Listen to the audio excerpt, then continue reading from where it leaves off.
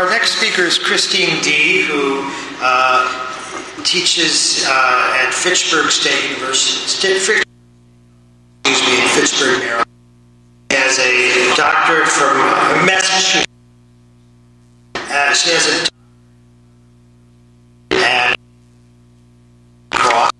and she is the author of the recent book published by Ohio University Press, which also publishes the books for this series, and that is Ohio's War, A History of Civil War Documents in Ohio.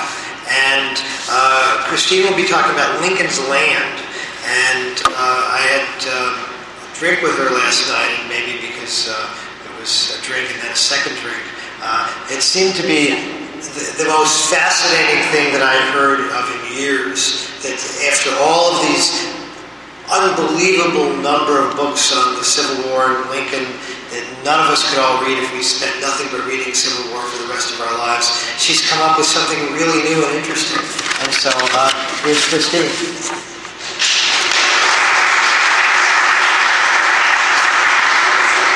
Thank you very much, Paul, for that generous introduction. Fitchburg, Massachusetts happens to be slightly northwest of Boston, so go Red Sox, go Bruins. Enough said. I had to throw that in for Paul. I want to thank everyone here for the opportunity to speak. Today I'd like to speak about Lincoln and the environment. This paper seeks to probe the relationship of how Lincoln viewed the environment and how he used his understanding of the natural and man-made environment in his politics. A vision. I haven't.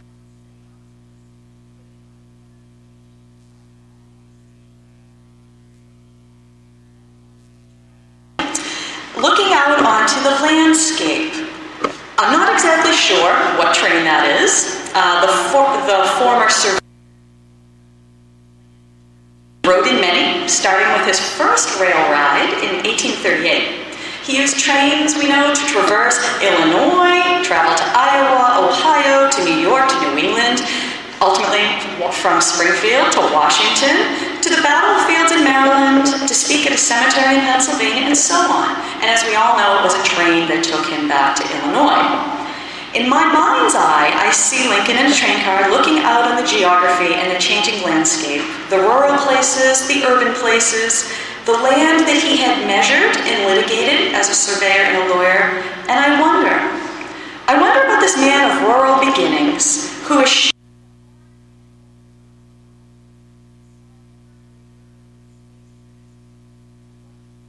the environment, if he thought about the environment and how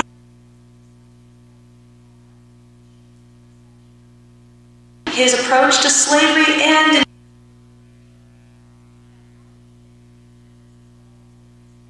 I think that Lincoln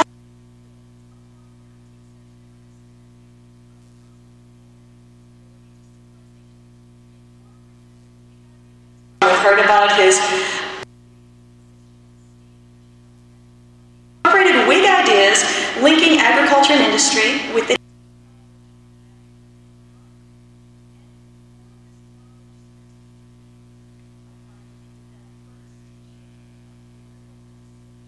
government activism in internal improvements as he started his career in state politics. Then, to argue against popular sovereignty and the spread of slavery. And finally, in articulating the contours of a union without slavery and selling a vision of that world to a society at war. From Lincoln's first foray into politics, we see an early indication of his relationship to the environment, and how he turned this knowledge to political ends. When he introduced himself to voters in his unsuccessful 1830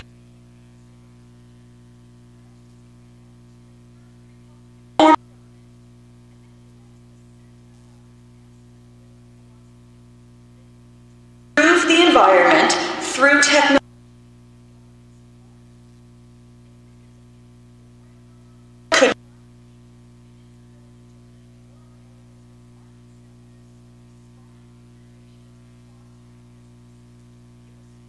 to the river.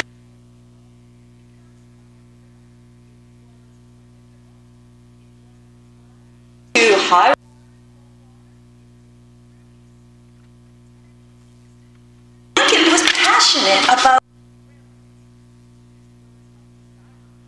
He saw them as something our imagination may be heated at.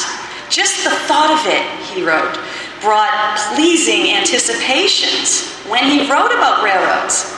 Yet this pragmatic young Whig, always with an eye to economics, and this reiterates one of the points that Amy made earlier this morning about how he first and foremost was interested in his early career in economic issues. This pragmatic Whig acknowledged that the costs of constructing railroads were shocking. So shocking to render it inappropriate to Sangamon County's infant resources. So what did Lincoln do? He presented Plan B. Plan B was improving the course of the river that ran through the county. And Lincoln maintained that he was just the person to do it, which was the key element of why he should be elected to the state legislature. He wrote, "For my peculiar circumstances, it is probable that for the last 12 months I have given as particular water in this river as any other person in built and piloted a flat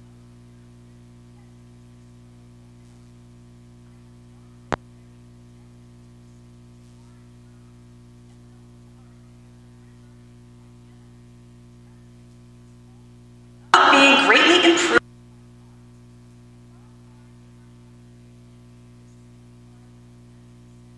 Vaunted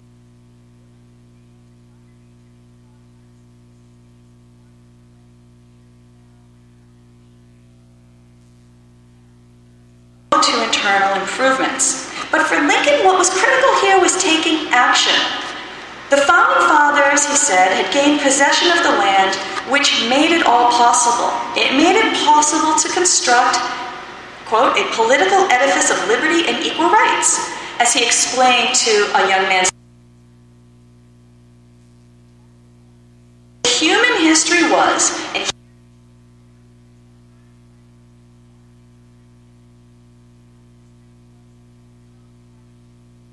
that Americans were in peaceful possession of the fairest portion of the earth because they were legal inheritors of what he termed goodly land. But while the revolutionary generation built, his generation inherited. They were active, his contemporaries were passive. By his accounting, 19th century Americans were lacking. Lincoln then detailed how contemporary society had departed from the rule of law. He argued Americans took for granted the success of the experiment in Republican government. Founding the Republic was like a hunt or a chase, he maintained. As he explained, the game is caught, and I believe it is true that with the catching and the pleasures of the chase. Now, if the hunt metaphor was not enough, he furthered his point by moving from the hunt to the harvest. He said, "The field of glory is harvested and the crop is already appropriated," he wrote, referring to the founders. "But new reapers will arise, and they too will seek a field." The field were to reap. In order to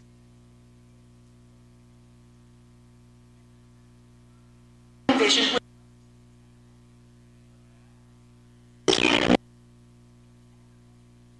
tied together in a mutually beneficial partnership that was supported by government protection, government promotion, and with the idea that government aid, Americans could make orderly what was wild. And that's one of the points he'll later make in Cincinnati on his way to Washington in '61 when he's speaking in support of the Homestead legislation.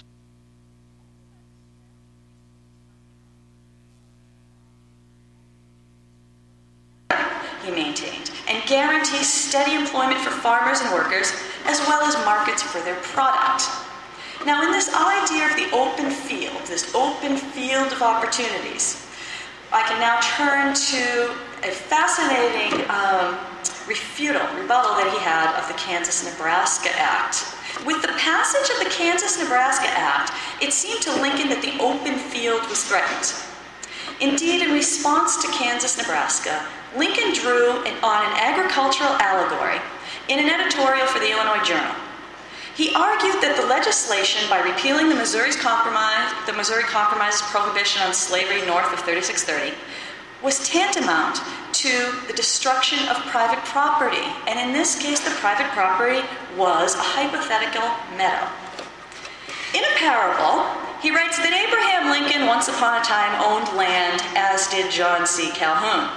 Indeed, they once held the land in common. They had agreed to divide the land in an agreement that was, in Lincoln's words, sacred. Lincoln's piece was, he described, a fine meadow. It contained water. It contained springs that were beautiful. Moreover, it was well fenced, clearly important to the surveyor and lawyer who specialized in land law. It had been, in essence, improved upon, ordered, and was bountiful. On the other hand, for his part, John C. Calhoun owned a large herd of cattle, but the land for the cattle was exhausted. It was dried up, Lincoln said. It was barren. It lacked water. What did Calhoun do, Lincoln writes? Calhoun looked with a jealous eye toward the fertility and the abundance that was Lincoln's land and took down the fence between the two. Starving and ravished, when asked a question about his motives, asserted that he did nothing but remove the fence. He did not intend to either drive the cattle in or keep them out, but let them perfectly free to form their own notions.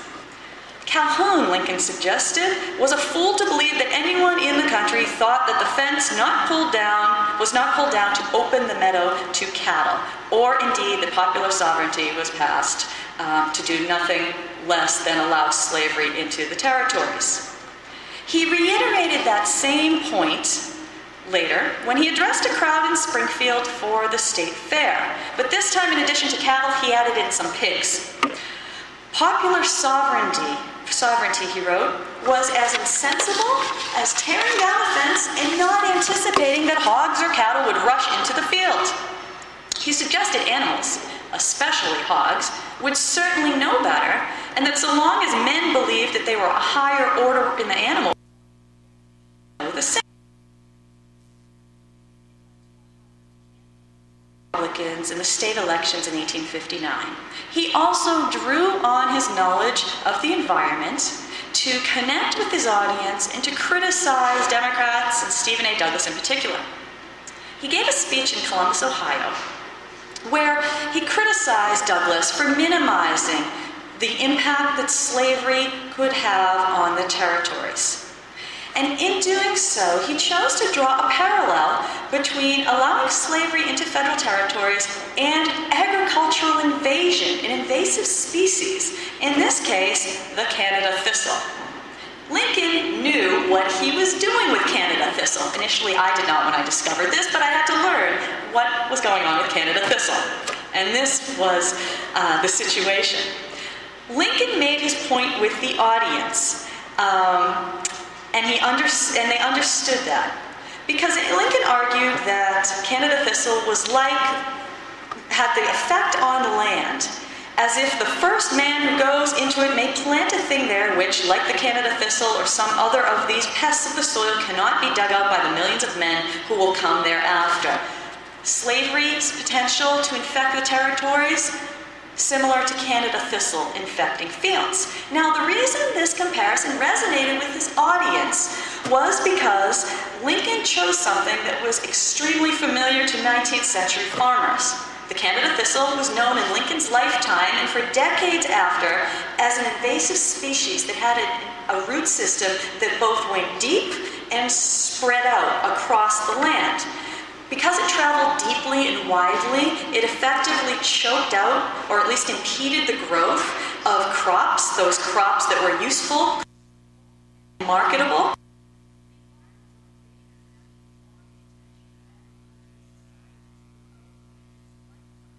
Some writers called for vigilance in eradicating it and preventing its spread. Others bemoaned that the founders of the country, the former farmers in previous generations, had not done more to stop the spread of Canada thistle.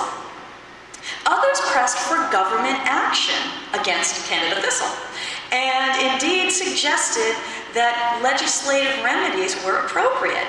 They called for forced eradication at property owners' expense. suggesting government action and to a certain extent, violation of private property rights for the greater good.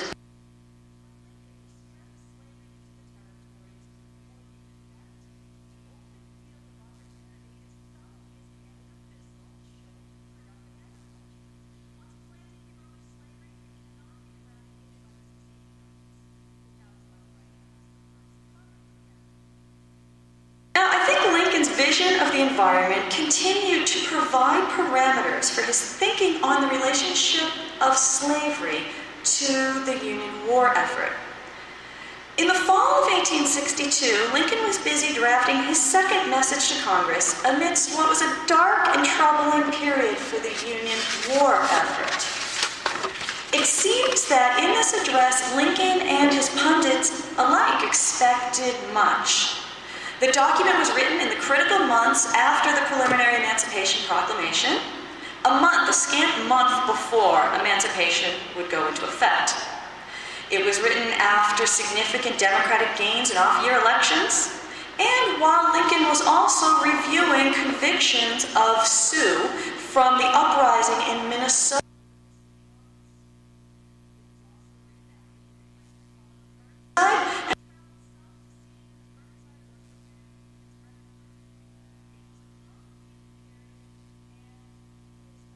Reflected as much. Now, historians have had varied views about Lincoln's address. Most focus and hone right in on the idea of compensated emancipation for the border states, and rightfully so.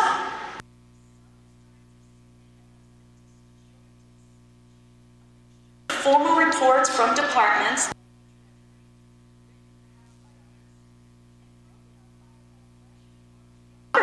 which David Donald found, quote, a puzzling tribute to the Middle West, close quote. And historians have argued that these were digressions before moving on to the real topic, compensated emancipation.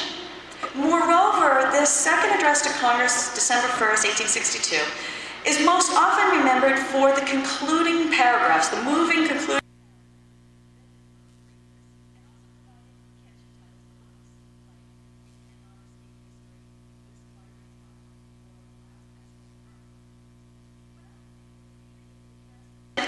Toward Lincoln's view of the land, his understanding of the land, and its relationship to the Union, the address becomes more revealing. And that's what I'd like to do in the remainder of this presentation. In the first portion of the address, Lincoln's dealing with diplomatic news, and he's listing treaties and agreements, and then swiftly in the address, the ground shifts. In a passage marked by its passivity, Lincoln notes, quote, applications have been made to me, and those applications were made to him passively by free blacks who want to emigrate and embark on discussion, and he embarks them on a discussion of colonization. And it marks, I think, his continued discomfort with imagining an environment without slavery, but with free blacks. He expresses regrets that colonists of African descent from here, the only countries that had agreed diplomatically to receive them, but remains optimistic that there would be, as he said, a considerable migration of blacks from the United States to both places. Then he returns to diplomatic issues and extols, and after he dispenses with some more diplomatic notes, he begins to extol the value and richness of America's western lands, especially mineral deposits, and calls for more government support in extracting mineral resources. Then there's a section with a considerable amount of accounting of government.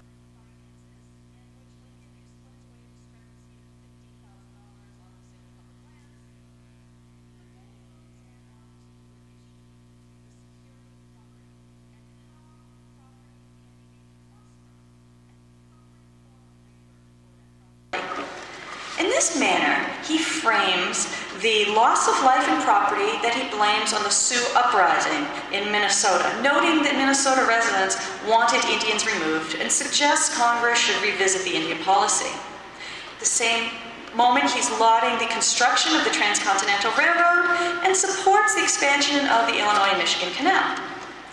He also tosses out a bone, if you will, to the new Department of Agriculture And as Lincoln frames it, this new small Department of Agriculture will benefit what he calls a large class of our most valuable citizens. It will become valuable, he predicts, to all Americans because it will advance the knowledge of technology and its applications in agriculture. Having then established in this address the country's secure diplomacy, the potential prosperity and security of Western territories, dispensed with Native American descent, and offered government growth and technology to secure agricultural prosperity for free labor, Lincoln then moves to the matter of slave labor within the Union. He immediately returns to a familiar theme, that the nation rests upon land, concrete, actual land, which is more durable than either people or laws. It is for Lincoln, as he says, this ever-enduring part, the makes the very existence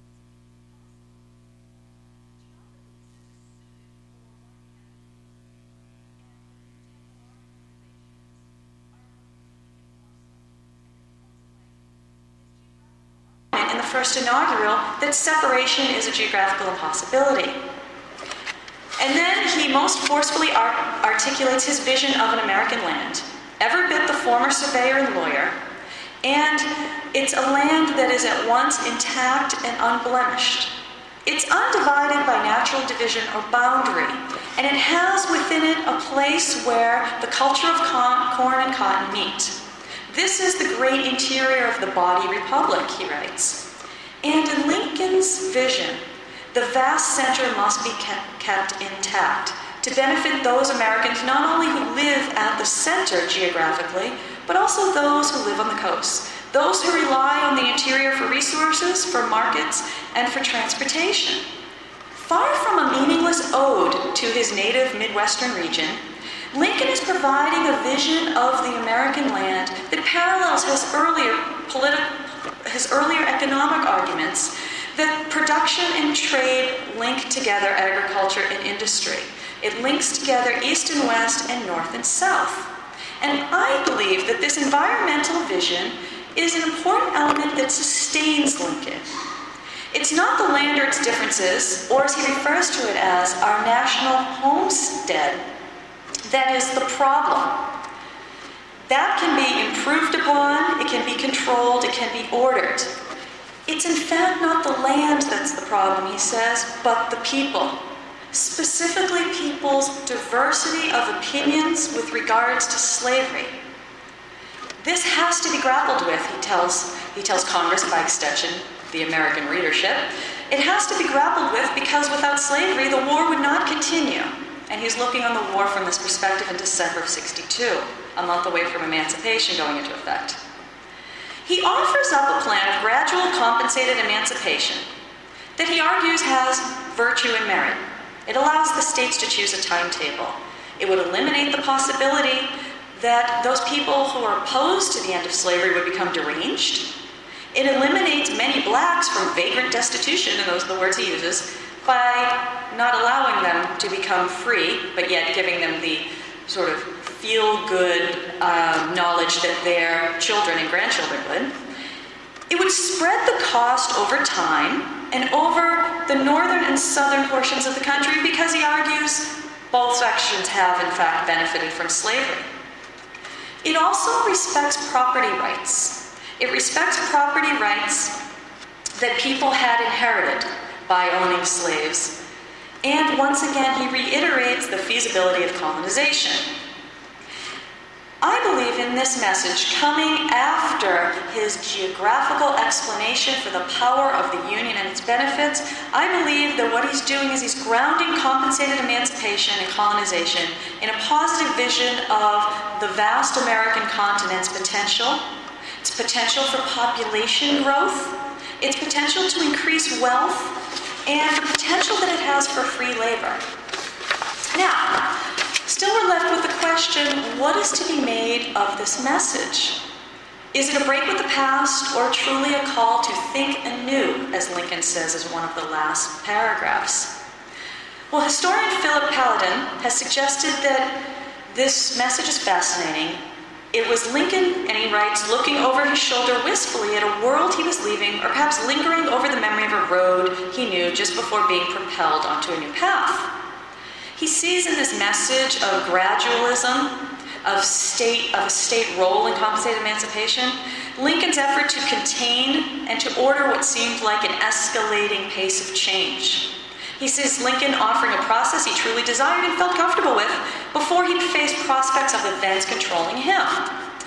Others have suggested that Lincoln was devising a way to move from slavery to freedom that was forward-looking, but in a way that sought a political center in an effort to retain popular support in the border states, in essence to frame radical change in a way that was more palatable to the public. I think if we read the message as a whole, with an eye toward his view of the land and its resources, and its relationship to the Union, we see elements of both of those things, but also something more. We see Lincoln in a time of uncertainty, reaching for what had created him and sustained him. The land of the center, the idea of a geography united by river and rail, and the open field that offered a fair chance for labor. Now, while some historians have seen in Lincoln an antipathy toward agriculture and land, I believe that misses a critical element of Lincoln's political genius. That Lincoln was politically able to use his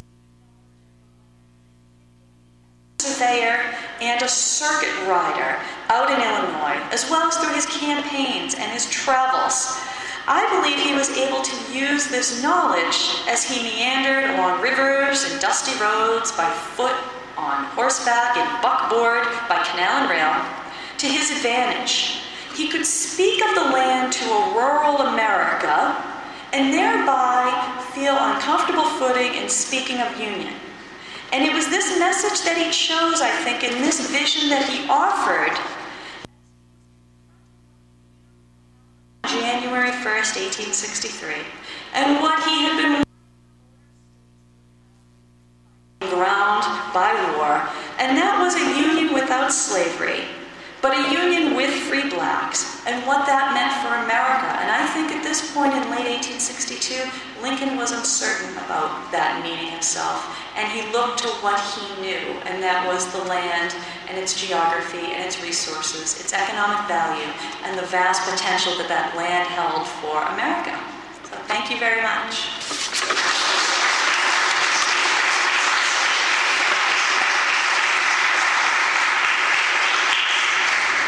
Questions? We have time for a couple. I agree. That was a fascinating presentation. Thank you. Relationship has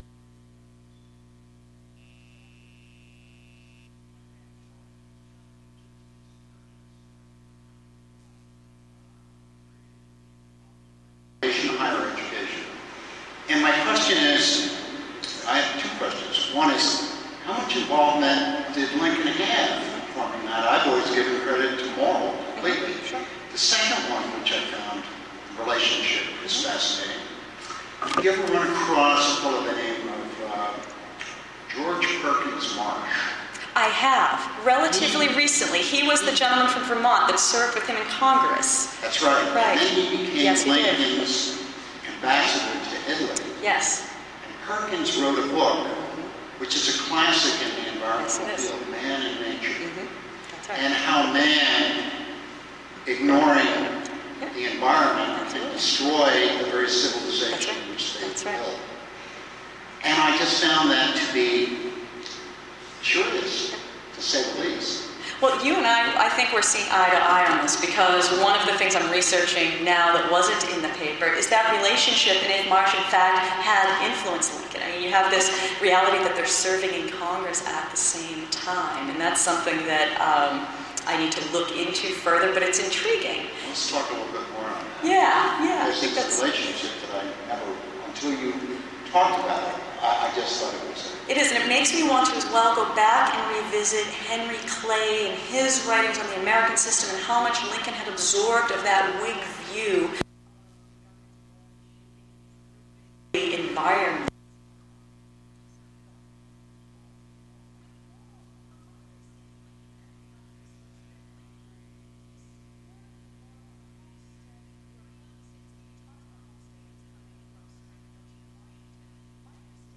he actively was not pushing that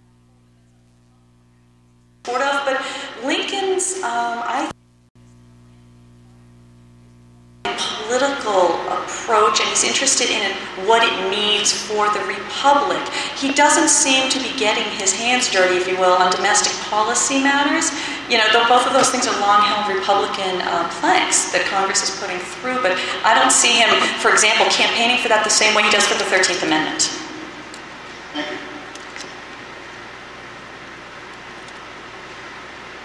Hello, Dan. In delineating Lincoln's religious beliefs, there's a persistent debate about whether Lincoln uses biblical metaphors, biblical language as a lingua franca of the people he's addressing, or whether it meant something more to him. My question is this that? What's the difference between using an agricultural metaphor, like the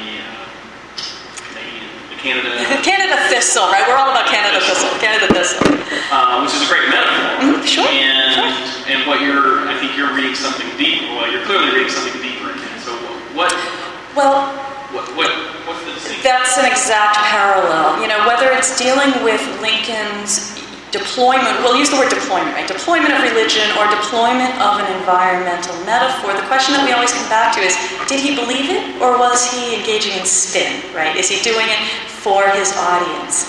You know, personally on both fronts, I think the answer is both. You know, as a shrewd politician, he's always picking examples that are going to resonate with his audience. But I think just like his use of religion tells us something significant about America's religious nature, their beliefs, value systems in his era, I think the fact that he uses these environmental metaphors, and not just of the land, but also the built environment, you know, the improvements, the railroads, things of that nature, I think that tells us something significant about America's consciousness of the environment, and people like Marsh and their thinking on the environment. Am I saying that he is, you know, an environmental activist? No.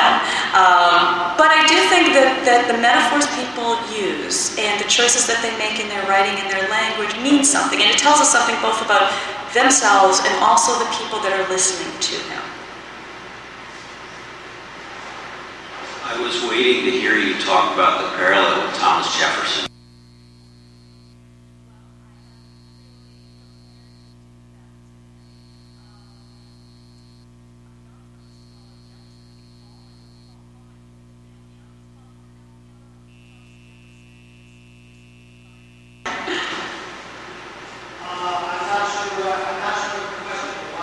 Well, the question, he's wondering the relationship between, is it how Lincoln uses the environmental metaphors and Jefferson extols the yeoman farmer? Is that the question? I mean, I think my knee-jerk response to that is going to be that there's a long tradition in America of extolling agriculture as something more pure.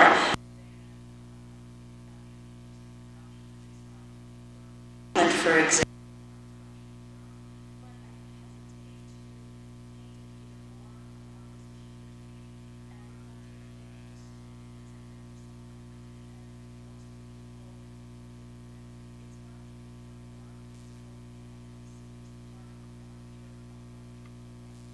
you could say more.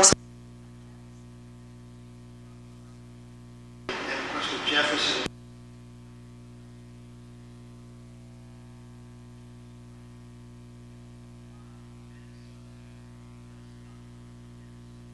began urban life and spent most of his life selling off slaves to buy the manufactured goods from urban centers that he can't live without. And his happiest days are doubtless in Paris. In Paris, yeah. Even though he's in this single city. So. Yeah. Was that what you were thinking, or did you? I was thinking more of the fact that very few of the presidents in between the two had any kind of vision at all, and that Lincoln is putting the Jefferson yeoman farmer together with industry, and the railroads in particular being the connection between the farm and the city. But what struck me right at the beginning was your use of the railroads, and I was thinking, was Lincoln really the only, in many ways, the best traveled of the presidents. Yeah, I mean, certainly, Franklin Pierce came in on a railroad too. I mean, the reason that I'm struck by an image of Lincoln on the railroad is because historians, we seem to divide artificially along, Lincoln, the rural, the rustic, sort of hailing from the log cabin and rural poverty, and Lincoln as a tool of corporate law and the railroad corporations, assuming like an opposition between capital and labor in a Marxist view. And sometimes I think that misses the fabric of early 19th century America and how they were tied together. And I think that's why Lincoln holds both together in his mind intellectually. Sure. The talk was so fabulous, and I never thought about Lincoln's thinking in that way. Well, I never thought about the Mexican War in that way either, so. And I'm obviously much more of a scholar of the Mexican War than of Lincoln, but Lincoln scholars have said that maybe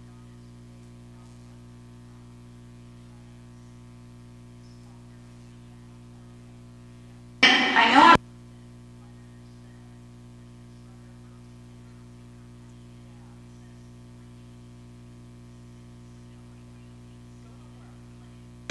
and go to work. So people have talked about Lincoln being uninterested in farming.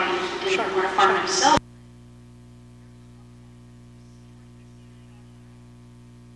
Much of the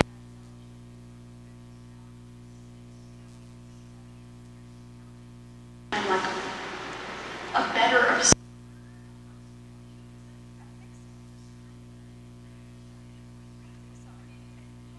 comes from Lincoln basically saying to, stepbrother, like, you're a loser, right? And you can't take mom's money and just go off somewhere. I think it was Missouri he wanted to take off to and leave her, impoverished. And he thinks that his father, in essence, didn't work hard. But I think for Lincoln, one of the reasons during the war he's so familiar there with his, as Jean was saying, he asked for the big map route, right, to hold the maps, and he's strategizing and he's following maps is because he's somebody who studies maps and studies geography and how to integrate those agricultural areas into small market centers, larger market centers.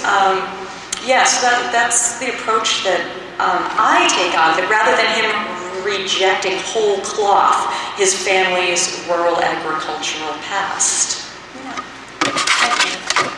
Thank you. Thank you.